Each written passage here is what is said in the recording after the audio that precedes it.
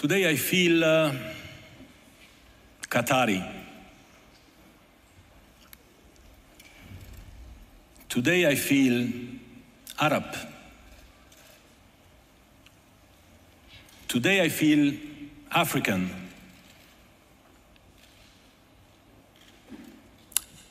Today I feel gay. Today I feel disabled. Today I feel a migrant worker. Of course, I'm not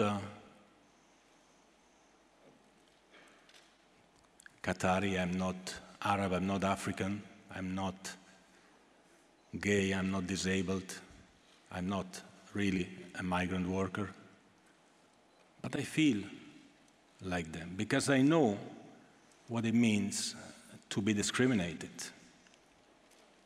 to be bullied as a foreigner in a foreign country, as a child at school.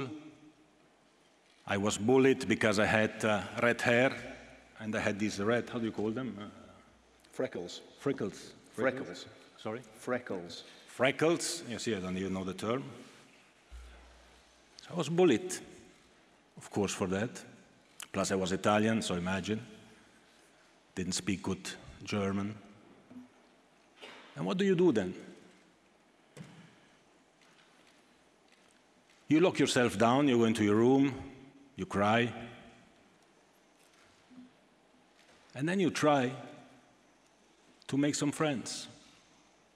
And you try to speak, to engage, and you try to get these friends to engage as well with others, and others, and others. You don't start accusing, fighting, insulting. You start engaging. And this is what we should be doing.